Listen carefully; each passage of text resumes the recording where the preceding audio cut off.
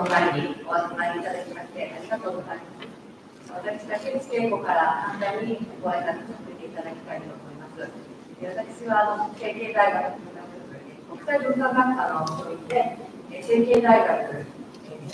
オリパラプロジェクトルーマニア交流事業のリーダーをさせていただいています。Fiind o perioadă mai aglomerată, având în vedere că este sfârșit de an, mulțumim tuturor care sunt astăzi alături de noi, atât celor care sunt în această sală, cât și celor din contemporane. Permiteți-mi să spun două cuvinte, mă numesc Seikei Eco, sunt profesor la Universitatea din la secția litere, studii culturale internaționale și în același timp liderul proiectului Modelul Paralelic România. このルーマニア交流事業というのは、2020東京オリパラで武蔵野市がルーマニアのホストタウンになったということと関連してのことでございます。武蔵野市のオリパラルーマニア交流事業ホストタウン活動と連携しながら、あるいはまた成蹊大学独自でさまざまな活動を重ねてまいりました。コロナ前にはですね、ルーマニア村職にあります日本武蔵野センターで日本語を学ぶ生徒さんたちの中から選ばれた研修生のアテンドをしたりですね、それから武蔵野市が招聘いたしました武蔵野交響楽団、まさにこの大講堂で演奏会を開いてくださったんですけど、その時の受付であったり会場設営であったり学内員さんたちのアテンドであったり、そういうこともしてまいりました。そしてコロナ禍になってからはですね、できることを一つずつやっていきました。例えば先ほどお話しした日本武蔵野センターの生徒さんたちとオンラインで交流会をしたり、あるいは東京パラリンピックのルーマニア代表の柔道選手、ブラインド柔道の選手のアレックス・ボルガさんにインタビューをしたり、いろいろなことをしてまいりました。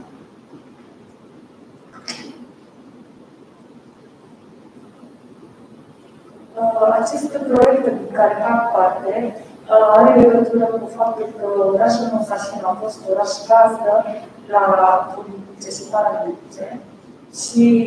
susținem activități atât împreună cu orașul Musașin, cât și independent. Înainte de pandemie am fost implicați foarte mult în proiectul în care sunt chemați studenți din centrul Musașin din Brașov, unde studenții învățați limba japoneză și care nu au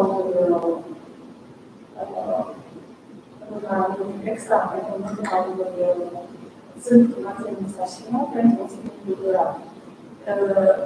Un proiect în care studenții de la Universitatea Seikei au fost foarte implicați și de asemenea au continuat și în timpul pandemiei relațiile online cu studenții de la Centrul Musașin din Brașov. De asemenea a fost un interviu cu reprezentantul delegației paralimpice, judocatul nostru medalist Alexandru Boroca.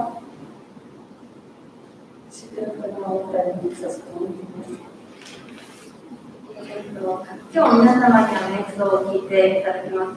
パンフルートグループのスタッフ、学生スタッフの皆さんですね、この中でずっとオンラインで練習を重ねてきました。このグループが発足した時はまだ新型コロナウイルスの感染がここまで広がってない時期だったわけなんですけれども、その団体自体が深刻になる中で、オンラインで活動を続けて、今日皆さんに聞いていただくように、成果を上げてまいりました。Studenții care veți puteați asculta astăzi au continuat chiar și în timpul pandemiei repetițiile susținut. Este de fapt un grup care a fost înființat înainte de a începe pandemia, însă Auto not online, listed online, after the business the processes to track the this is the 今日のコンサートはですね、前半はクリスマスということで、クリスマスソング、そして後半につきましては、日本とルーマニアの交流や友情、それを記念して、日本の曲とルーマニアの曲が中心となっております。Având în vedere că suntem în preajma Crăciunului, prima parte a programului nostru va prezenta câteva cuvinte de Crăciun. パンフルートはですね、シンプルな楽器なんですけれども、非常に演奏のなんていうか可能性が広いというか、そういう楽器だというふうに思います。で、大変豊かで、そして心を優しく温かく包んでくれる、そういうとても魅力的な音色をしています。Deși nu este un instrument destul de simplu, poate produce o mare calitate de sunete și sunt sigură că cântecele care le veți putea asculta astăzi vă vom presupune. そうですね、そしてちょっとお願いがございます。会場にいらっしゃる皆様、それからパソコンの前でライブ配信を見てくださっている方々ですね。写真撮影やスクリーンショットやそれから動画の撮影、それにつきましてはご遠慮いただけますようよろしくお願いいたします。ということでですね、それではしばし美しい音色を楽しんでいただきたいと思います。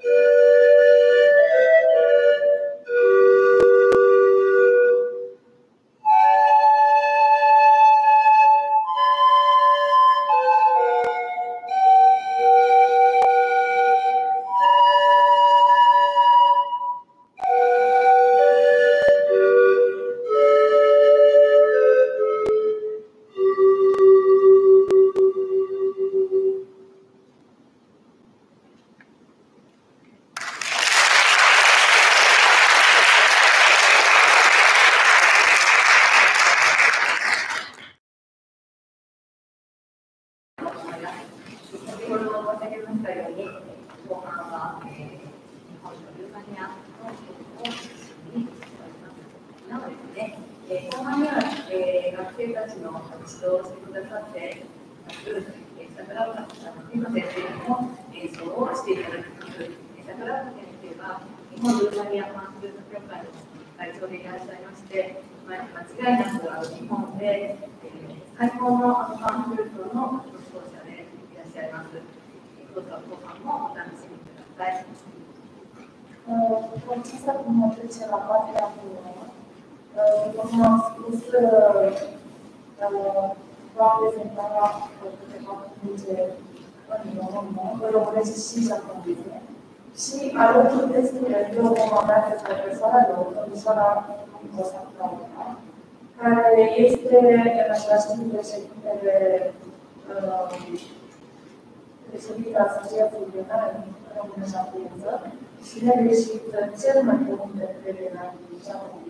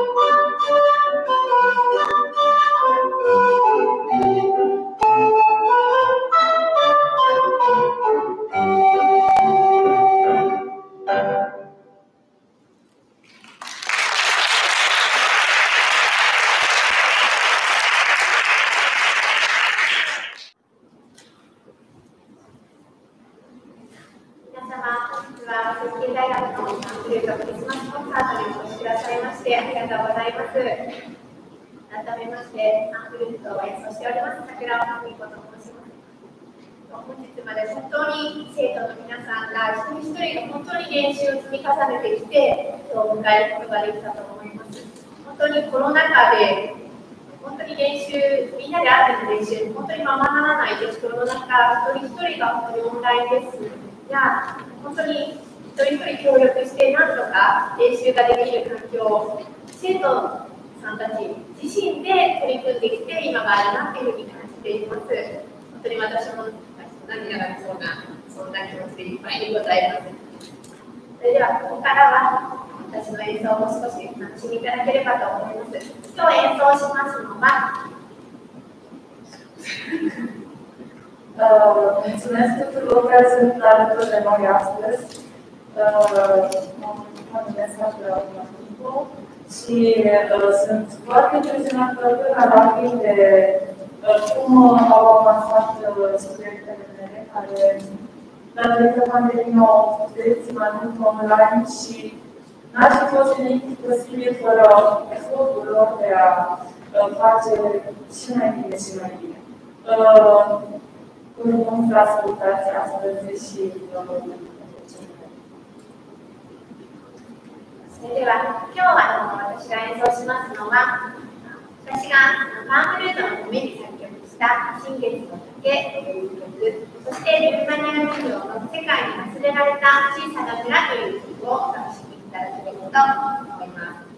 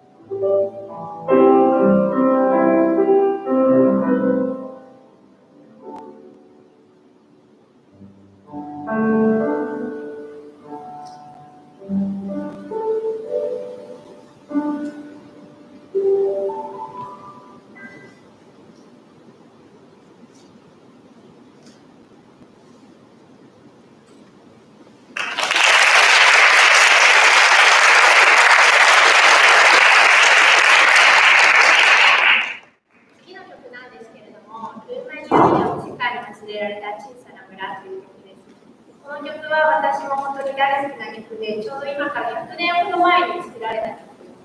ですけれども、ルーマニアという国は歴史を紐解いてみますと、本当に悲しい歴史や大変な歴史もあるなというふうに感じていまして、そしてバルカン半島のちょうど真ん中あたりに位置する国で、ラテン民族で陽気な民族でもあって、ルーマニアの方々は本当に感情表現もすごく様々で豊かで繊細なのかなというふうに感じています。この世界に忘れられた小さな村というのは、ルーマニアは今もなお、日曜日になると、教会の礼拝に出かける際に、民族衣装に身を包んだ人々が家族で出かけるというような習慣を残っているというふうに伺っています。ルーマニアの風を感じていただければなと思います。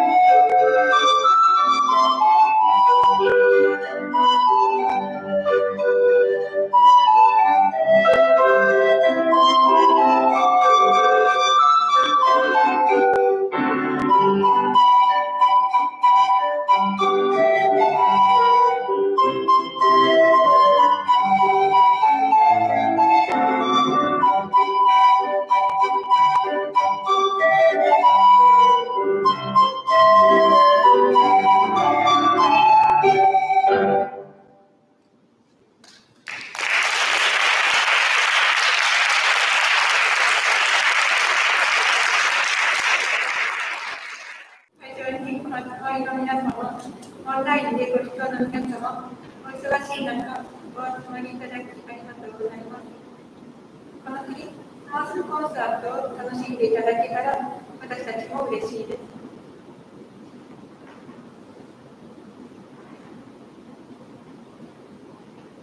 今回、このコンサートを開催するにあたって、私たちだけではなく、たくさんの方々が協力していただいたことで、無事このコンサートを開催することができました。この場を借りて感謝申し上げます。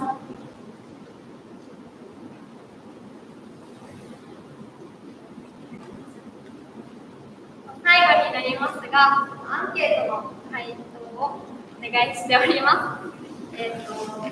ご来場の方は手元のパンフレットにあります QR コードから、また配信をご覧の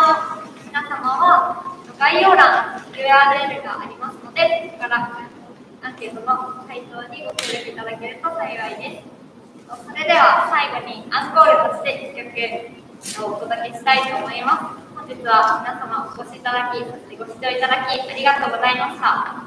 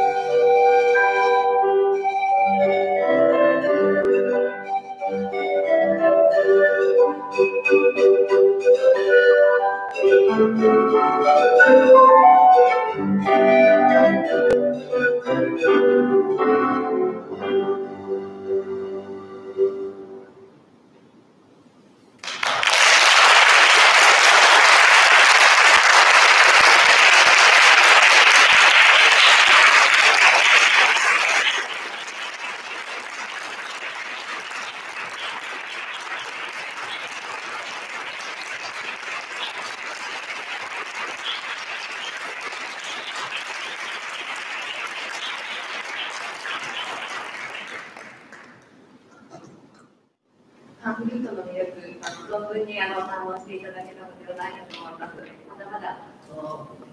楽しんで演奏したいところですけれども、本日のコンサートはこれで終了いたします。ご来場の皆様、またオンラインで視聴してくださっている皆様、本日は本当にありがとうございました。Спасибо за организацию мероприятия на предприятии.